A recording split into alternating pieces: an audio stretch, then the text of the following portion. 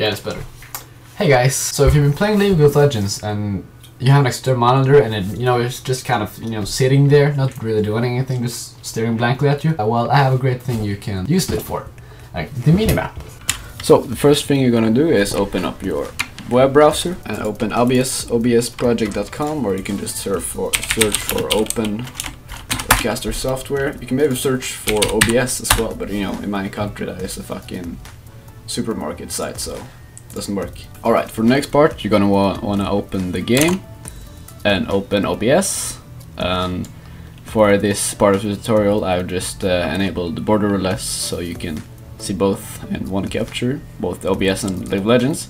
So go to add in this little menu here after selected scenes, go to add monitor capture and just call it minimap, I suppose. Go to forget all of this, go to subregion, select this and drag it to be around the size of the minimap. Then click OK, and you will see it displaying up in this corner. Go to precision size, right click it, go to position size and fit to screen. And since I have my monitor on my left side, I like to put it on the move to the left edge of the screen. Alright, so for this next part you'll actually want to have your League of Legends game in either windowed mode or borderless mode. Windowed create these ugly edges at the end, so I prefer to have it in borderless mode.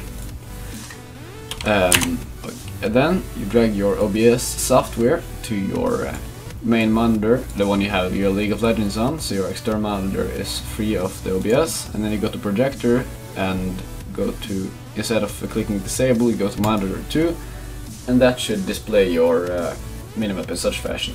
Alright, first of all I'm just gonna fade out this chill step-ish song and cue in my outro music. And thanks you guys so much for watching. I hope this tutorial was helpful to you. For any questions, just check the description or post a comment and I'll be happy to answer. And see you guys.